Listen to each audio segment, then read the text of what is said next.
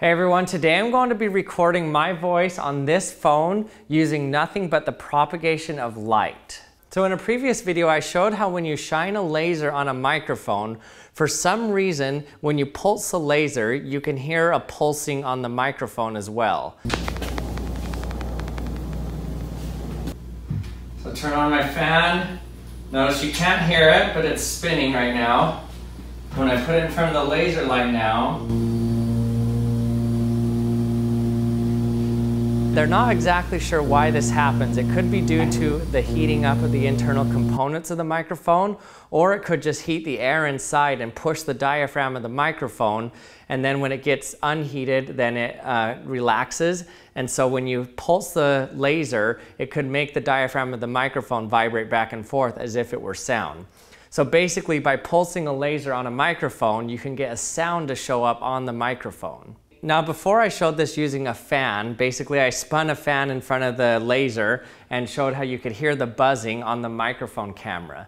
But I wanted to get a little bit more sophisticated and use a little bit more complex setup to get different frequencies and see if I could actually record my voice using nothing but light on the microphone. Alright, so what I have here is I'm just going to set my laser here. It's going to bounce off this mirror that I have just in my vacuum chamber. And the reason I have it in here is just because I don't want any sound to come from this whatsoever. I only want it to vibrate the mirror. So this is a vibration speaker, and I showed this in a previous video, but basically this just moves up and down according to the frequencies that you input into it. So if you play music or talk, it'll vibrate according to those frequencies. But I've attached a mirror to the end of it there. So I just have a mirror attached to the top here. And this is going to be vibrating up and down, so it's going to pulse my laser according to whatever input that I put into it. And you can see on the wall here, I play a certain frequency.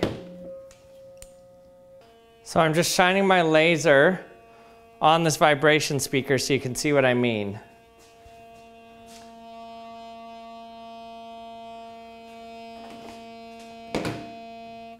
When I turn it off, it's a single dot.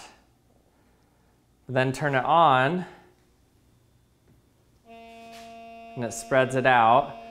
And if I move it, you can see that it's actually vibrating back and forth.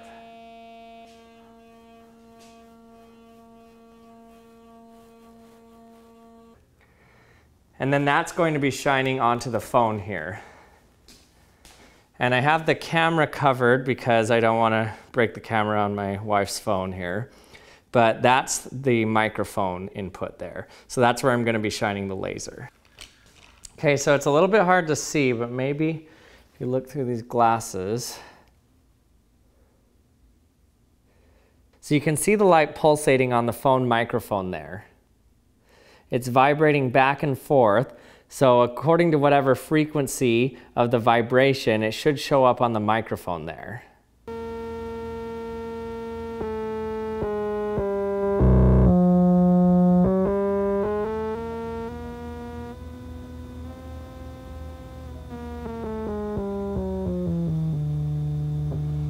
Now the best way I can describe this sound that I recorded is from the earliest sound ever recorded from a phonograph.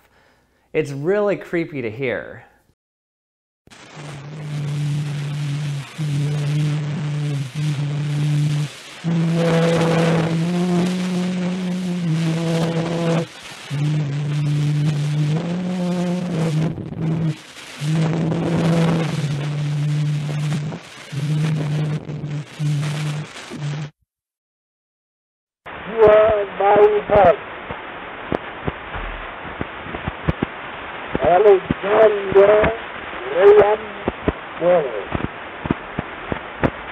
So I went through and played some of my YouTube videos and just some of my videos on my phone and saw what showed up on the recorded microphone here. Here's what I got.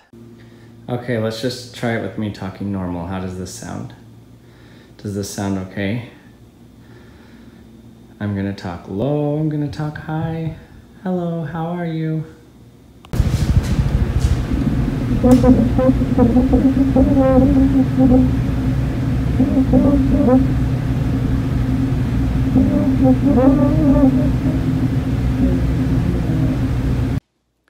Okay, this is a video. Can you hear what I'm saying right now?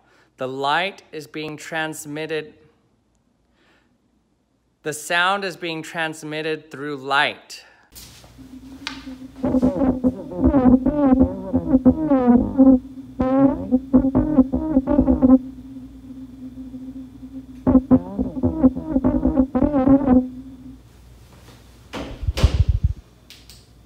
So there's a lot of clipping happening, and it's not picking up all of the frequencies very well, but you can pick up that there are actually voices here. Now what's amazing about this is that any sound that you're hearing is actually just picked up from a laser vibrating on a microphone. Now what's weird about this is it's kind of depended on the specific frequencies, because sometimes the vibration wouldn't happen exactly correct and it would kind of move around in a circle instead of just straight up and down. And so that would make a lot of audio clipping happen and I wouldn't be able to pick up the full sound range.